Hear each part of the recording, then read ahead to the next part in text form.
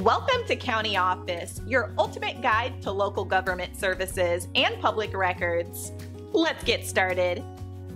How is nuclear fission controlled in a nuclear power plant? Power plants are marvels of modern engineering.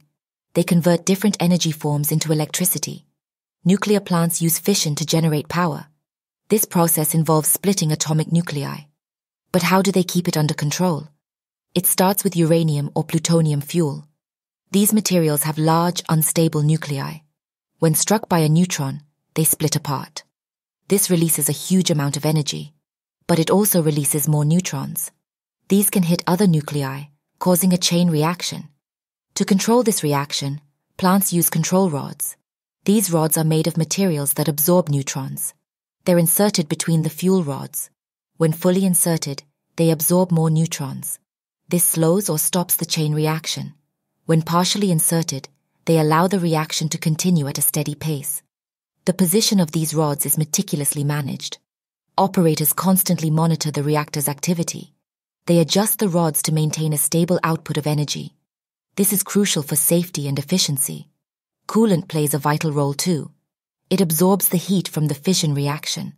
It then transfers this heat away from the reactor core. This heat is used to produce steam. The steam drives turbines, which generate electricity. Safety systems are in place to prevent overheating. If the reactor gets too hot, it can lead to a meltdown.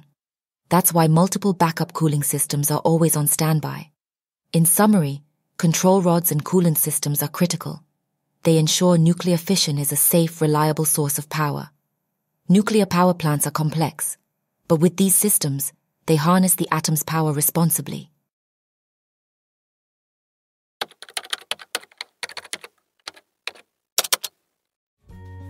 To learn more, check out these links, which you can click in the description below.